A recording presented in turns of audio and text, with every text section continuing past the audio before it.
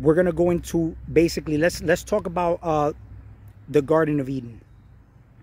You see, in dreams, do you notice how in dreams you become, you're like your subconscious mind is showing you things, right? You're observing it, and you may remember your dream when you wake up in the morning, right? But let's say, for example, you become lucid in this dream, right? Do you notice how in this dream, let's say you're in an unfavorable situation in this dream where you don't feel good, everything's low vibe, everything just feels like fucking whack or whatnot. It doesn't matter who you were dreaming of, because I'm going to get into the topic of the magic now, in this, right now, what I'm talking about. So pay close attention. Do you notice how you could be dreaming of Angelina Jolie? It doesn't matter. Is Angelina Jolie really there? She's not there. She just appeared in your head. So that means that the dream is about you. But the whole thing is that in this waking state you're in, what does Angelina Jolie mean to you? That's going to represent why she was even in that scenario to begin with. So now what you would pay attention to is what the scenario, what the people, places, and things, and how they made you feel in that dream. Okay? And then you get to have a little understanding as to why even Angelina Jolie was in that dream. But was Angelina Jolie really in that dream? I mean, she was never in a place. She just appeared there. It's in your head, right? So, do you notice how when you become lucid, right, you're not trying to think, right, to change your circumstances there. You do that here, in this realm, right? So, here, you create an image, right? And then you plant it in the body. So, this is the masculine, you plant it in the female. And then you become emotionally involved with it. That's how you're creating here. So, there, you're already in a metaphysical state, beyond the physical. Only it's acting out in a form where you think it's physical because of the programming that's happening here. It's going to get you to realize why even in this state, the physical is made of 99.99% empty space. But yet you think this is all fucking real, right? But in this, let's go back to the dream. Now you become lucid, right? Suppose you're in this low vibrational state that you don't like to be in.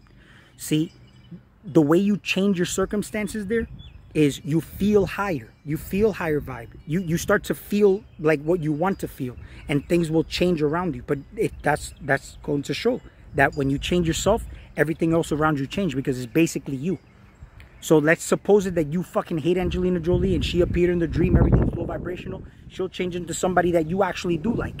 Because it's happened to me in dreams where I'm around one individual and then she just morphed into something else that was giving me a different feeling at that moment. But only because I changed the way I felt in that state.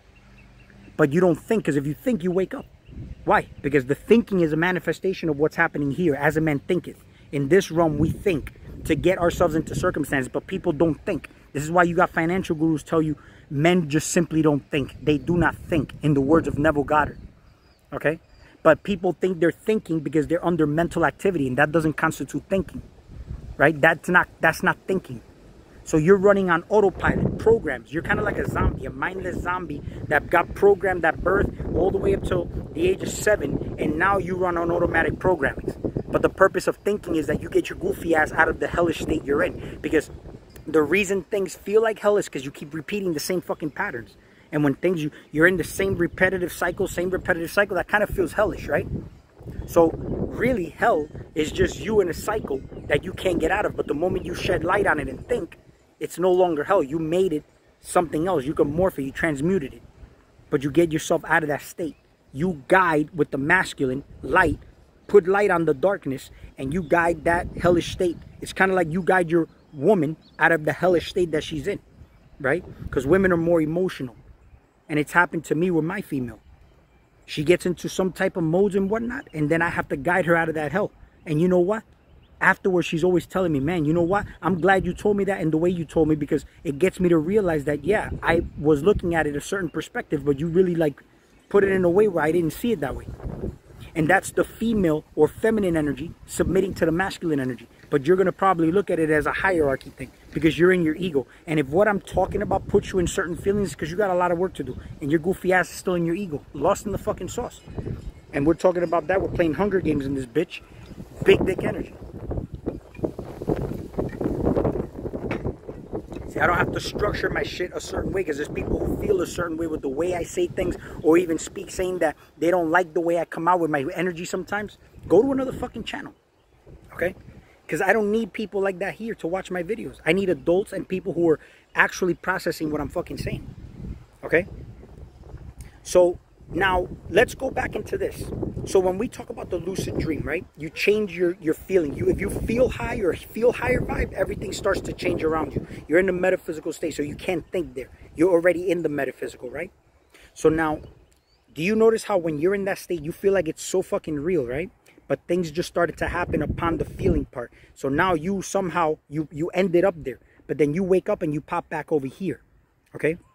So when we talk about the Garden of Eden, right? Do you think a female just came out the rib of Adam? Okay. When you look at the word Adam, right? Adam is the masculine energy, right? Adam is a man. Okay. And Adam, I'm making sure my phone is not overheating. So Adam, for example, so everything was created with the word. So Adam is a manifestation of the word of God. That's why they call him Adam, Adam's apple. Okay. And then you have the atom, right? Where you can basically look at that as a molecule or whatever you want to fucking categorize it as. Okay? Now, we want to experience creation, right? So, in other words, that feminine energy, the perfect androgynous being was Adam. Okay? And God wanted to experience himself, okay, as Adam. Okay? The same way you're here as, I'm here as Zigzag looking at myself. But then I'm really God experiencing myself through Zigzag. And I can experience myself in different forms by the things that I'm creating outside of me with the image of God. So I'm creating everything, people, places, and things. Okay? But in this state, everything is higher vibrational, higher frequency. There was no thinking there. Okay? So in order for you to create, you would have to have that split. This is where now, all of a sudden, this manifestation of feminine energy was formed in the form of a female humanoid, okay? But they're both white people, right? So people are not going to say, well, what? Because we're talking about races all the time, right? But they're light beings, so they're white people. They're a manifestation of the masculine energy, and it came out of darkness, the darkness, the formless substance, okay? See, the whole thing is that upon this even happening, we always talked about how Adam had a first wife who was Lilith, who was a dark version of Eve. Okay, so this is the black individual that was already in there, and this is how the version of Eve that we know of in the Bible came out. Okay, is basically a white lady who came out as Eve. Okay, so now when you start to look at everything, this is how now time space, right, became actually a reality. Okay, because the heart is connected to time. Okay, so time, space.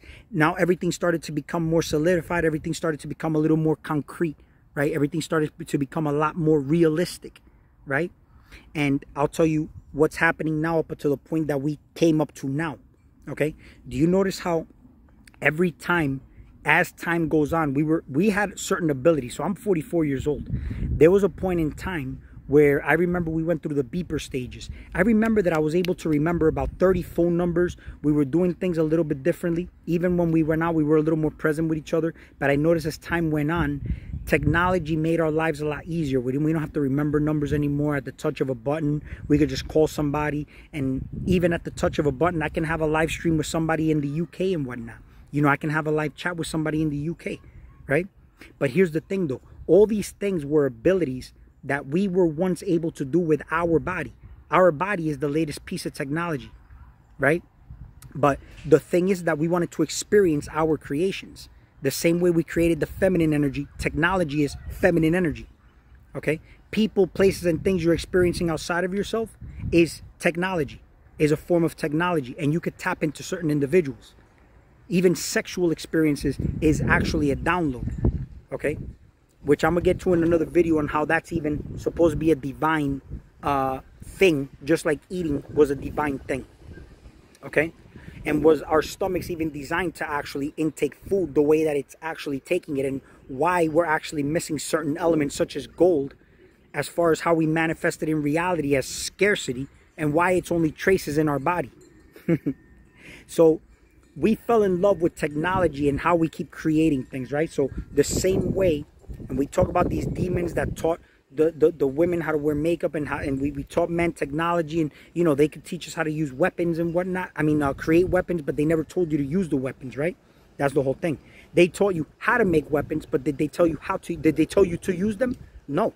So you just know how to create. But we fell in love with that kind of power, right? We fell in love with the kind of power that we have and the creations that we fell in love with, like females and whatnot. Technology, la tecnología, is things that get us further and further away from God. Because the more we invent and come up with technology, the further and further we've gotten away from God. Okay? So the things that I'm able to do, like have a chat on live stream, for example, with somebody in the UK, we were able to do this at one point without the means of this type of technology, which is basically minuscule, obsolete shit if you really know how to use your own human body. Telepathy, clairvoyance, clairsentience, all these extra sensories, they're only extra because we stopped using them. We only just started using our common senses in the physical, because that's what we fell in love with and felt most comfort with, right? But we wanted to experience that. That's the whole thing. And upon that, we forgot what we were able to do. You see, the whole thing is that there's people who know better, yet they still continue on their same cycle. So that means, who really is in charge? Are you really in charge, or is something that you inhabiting now, such as this vessel that is a product of your mind, it somehow took over? Okay? It took over. So now all of a sudden, it took the wheel, right? So you're no longer in charge. The animalistic nature is in charge of you.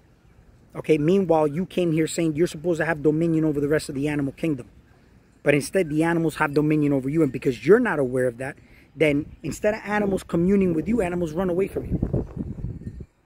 Because you're expressing fear. Because now you don't know who and what you are. So when you're expressing fear, and you go out into the woods and you see an animal, then the same way animals run away from you, it's because you're in fear. You have that fear in your heart. That's why when you meditate and you're in the deep state of meditation, you'll even see a cobra snake will actually meditate with you. It'll actually start, because you see how when you play a flute, the cobra starts to dance, right?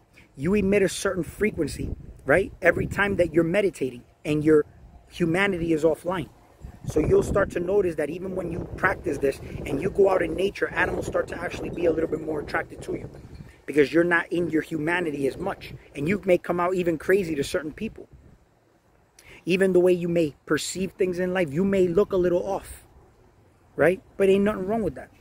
Playing Squid Games in this bitch. I was about to say Hunger Games, but this is Squid Games. Hunger Games for another time.